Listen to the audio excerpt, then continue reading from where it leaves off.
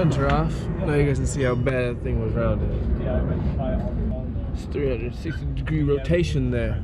Put that back motion in. Just take the whole nut off. About that lug nut's garbage, and you gotta like plug the turn.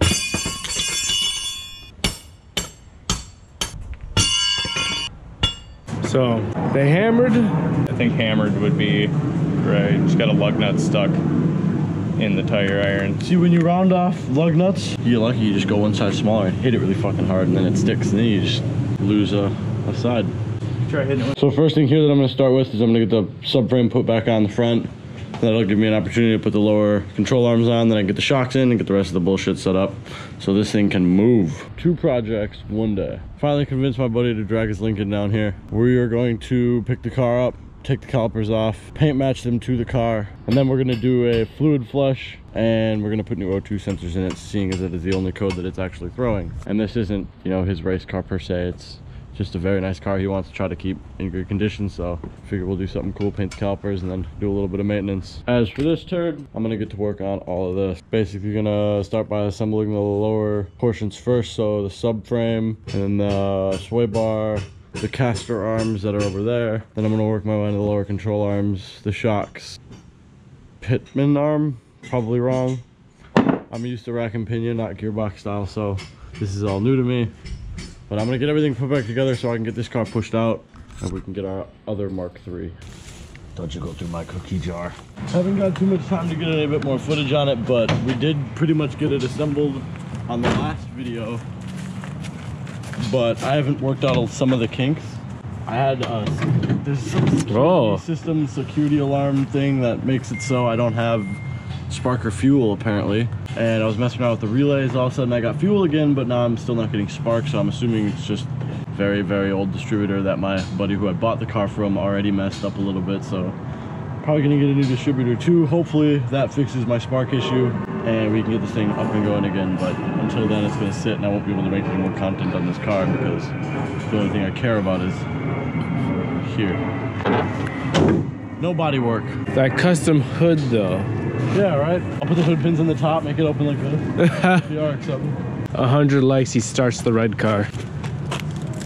Let this guy down here, Kyle, since you're a little more familiar. You have the jack under it? Oh.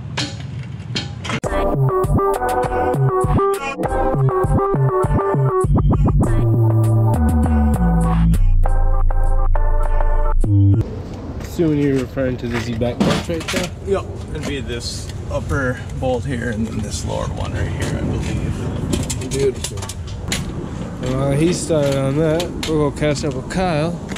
Crunch time! What are we doing over here?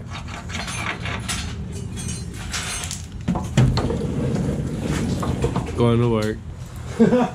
Getting the bolts out for the subframe. We can put the subframe back in, then get the control arms back on, hook up the caster arms, the sway bar, at least enough to get this thing to move so we can assume another project while I wait for the motor to arrive. Excuse the mess.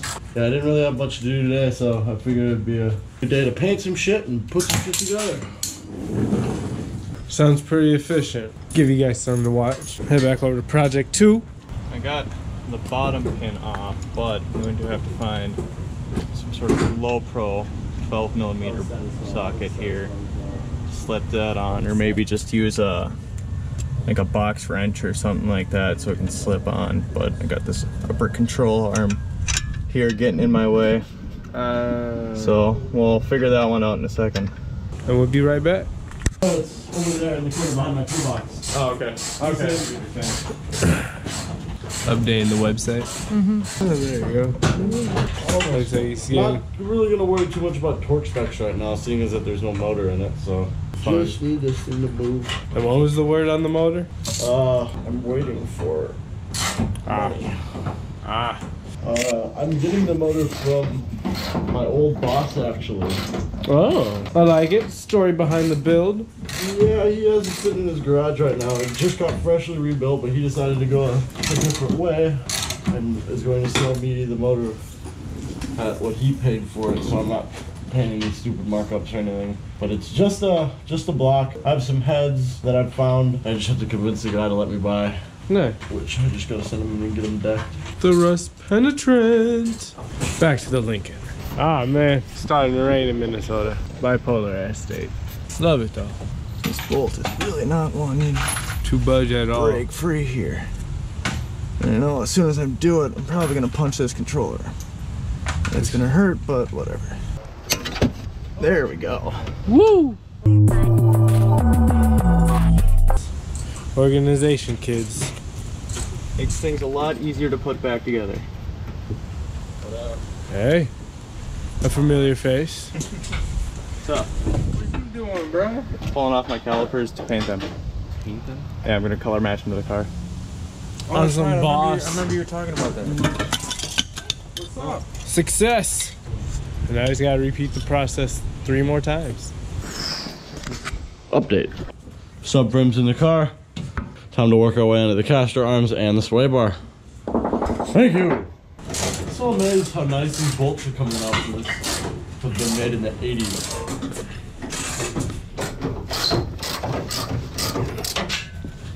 We should get a light. I think there's a pin that this kind of sits in. That one might need to be rethreaded.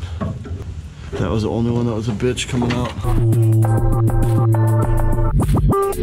I want to focus on getting the suspension on this car more dialed than worrying about how much power I'm going to make under the hood. Because with body weight, horsepower shouldn't matter too much. I should be able to be quick enough without 1,000,000 horsepower. And he's just trying to replicating the same process over that order. Just without tools. Manly hands. Here, take these sides off a little easier as I got my box end around it and held it flush here and used a hammer to give it little taps to kind of work as an impact to break it loose, and that seemed to get her off a little easier. I feel like it might be a little easier to round off a bolt doing this if it just slips around, but thankfully it just kind of cracked it loose and now we're good to go. Success. And once again, set this one right up here so it's not just hanging by the brake line. Well, we have to disconnect them from the brake line when we paint them. This bolt here, although that might be the bleeder screw, I am not too familiar with brakes, to be honest. That's why I'm over here with Kyle, who is far more experienced than I am. But here, I got these calipers off, so Don't let them hang. oh yeah, I had them resting up here. Yeah, let me get a bucket for you. I'm almost thinking that we should just turn back around quick, put the lugs on, and push the car into the driveway a little, unless you don't mind the rain. Oh, that sounds like the most unpleasant of things. It's like rain on ice. Yeah, just a little bit. There you go. Caster arm should hold the control arm nice and in place. Don't want to bolt these down too tight because I still got to get the strut in here. Strut sits on top of this one, and then this has the, I'm not sure. I suppose we'll look at it when we get to it. Right now I need to get this bleeder screw down on the bottom here loose, and with this wobbling around, can't get much leverage against it, so I'm just putting these pins back in and tightening them down enough to just hold the caliper in place to get some more leverage against this and crack it loose. And I think I might go find a socket because this wrench here is pretty small and not going to give us a lot of leverage. Yeah, I'm going to find a 10mm socket in my unorganized, assorted box of tools. Yep. Okay.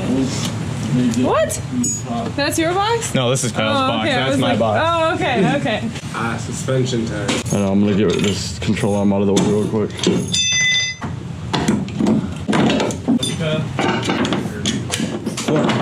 You want me to grab it? Yeah. Whole shock will probably have to be replaced because I don't know how good this knuckle is anymore.